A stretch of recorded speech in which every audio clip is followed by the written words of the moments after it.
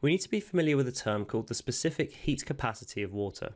So the temperature of a substance, as we said before, is a kind of measure of the average kinetic energy of the particles. If particles have a high amount of kinetic energy, where every single particle is able to move and whiz around a lot, then it's said to have a high kinetic energy and therefore a high temperature. Whereas if these all had low energy and were moving around a lot less, then the temperature would be lower, and therefore kinetic energy and temperature are kind of interrelated. When a substance is heated, the energy from the heat is transferred to kinetic energy in the particles, resulting in a rise in temperature. So as we said before, we've got low temperature here, and particles have a low kinetic energy. So this means that there isn't much energy to go from the outside as heat into their kinetic energy, and so they're not really moving very much at all. If we increase the temperature, the heat energy can go into the particles and increase their kinetic energy. And this means that all of the particles can be more independent and move around faster. When water is a liquid, we have water molecules moving past each other, but still kind of attached by these hydrogen bonds between the molecules. The hydrogen bonds get continuously made and broken. So imagine a whole mess of water molecules in a sort of container or something, and all of the hydrogen bonds connecting them. If the hydrogen bonds never broke, then they would be fixed in a particular position. But in liquid water, we know that water is a flowing substance and it needs to move. So what's happening is, as one hydrogen bond breaks, another one forms, and as this one breaks, another one might form. So they're continuously being made and broken as the water molecules sort of flow around each other. And it's this flowing nature of the molecules which gives water its flowing nature overall. And if we wanted to increase the temperature of water to increase its kinetic energy, some of the heat energy must be used to break the hydrogen bonds in order for the water molecules to move. So remember, we've got water molecules held by hydrogen bonds, and because they're intermolecular forces, they require energy to be put in to break. And so for this, we need to add heat energy to break this. And in doing so, separating the molecules out into their environment and therefore making it more of a gas than a liquid.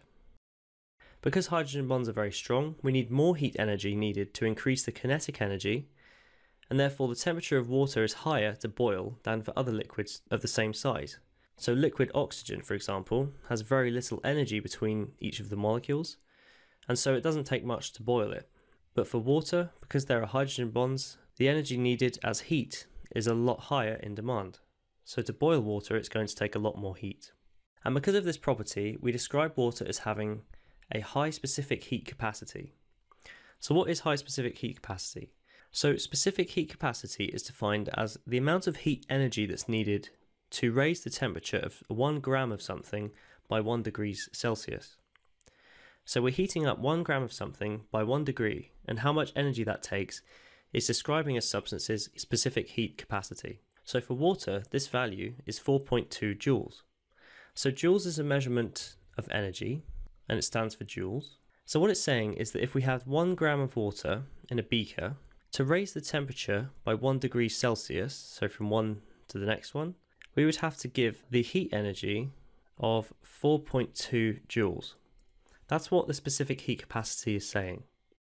So water, because of its hydrogen bonds, has a high specific heat capacity compared to other molecules of the same size. Something like oxygen is already a gas at room temperature, so the energy required to heat 1 gram of oxygen liquid is very low, and so at room temperature it's already had all of that energy to boil it into a gas, but water hasn't. So because of this property, water doesn't heat up or cool down very easily, even when the air temperature varies so much. If the air temperature, for example, outside in the winter was 0 degrees Celsius, the water temperature could be around 4 degrees. It doesn't quite cool down as much as the air, or very quickly. In the summer, or in the daytime, if the air temperature rose to about 30 degrees, the water temperature would rise, but it wouldn't rise by a massive amount. It would only go up to about 14 degrees Celsius. So the range of heat for water doesn't change as much as that for air.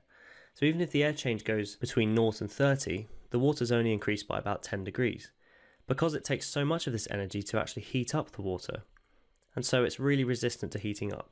So this means that liquid water can exist in many different temperatures. And this property of water with a high specific heat capacity is essential for life. It means that lakes, seas and bodies of water stay at a stable temperature for the organisms that live within them.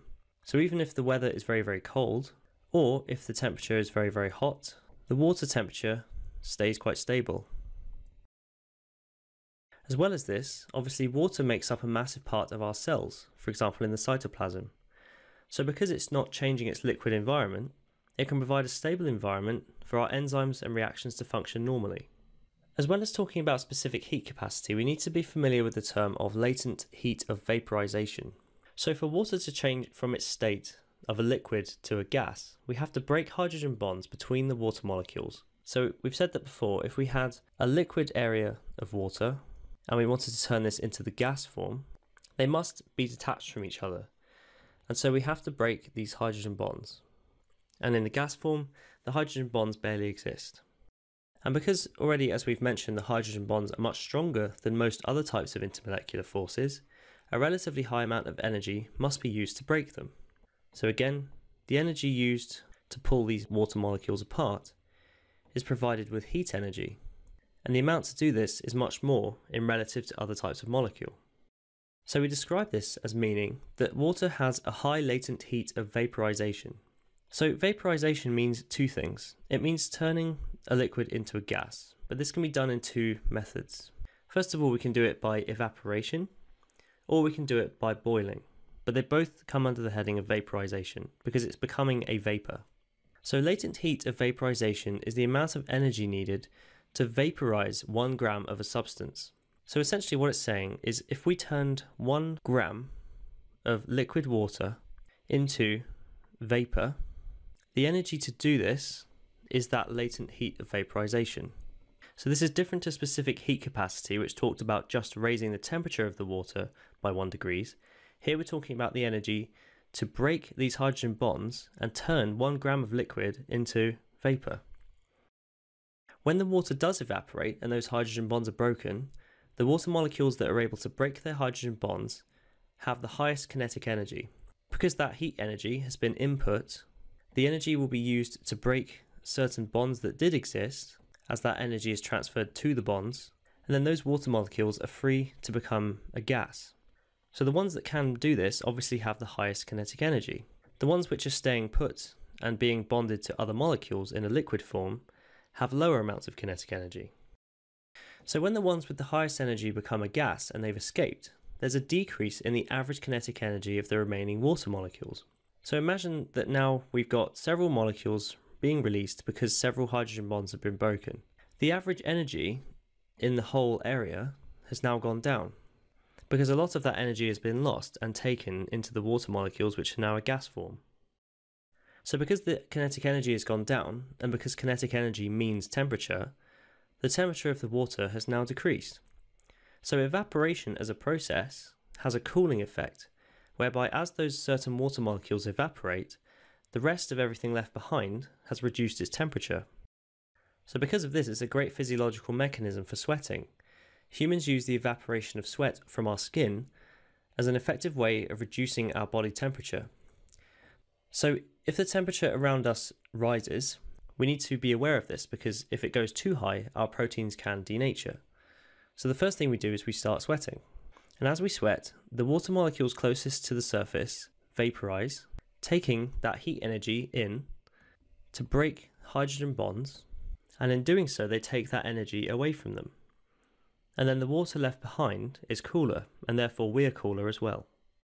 This is also useful in plants because they can be cooled as the water evaporates from the mesophyll cells in the leaves, and it diffuses through the stomata into the air.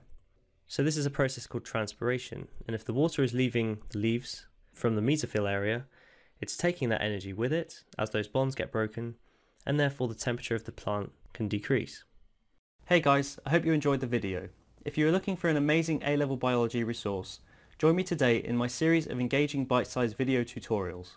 Just click the SnapRevise smiley face, and together let's make A-level biology a walk in the park.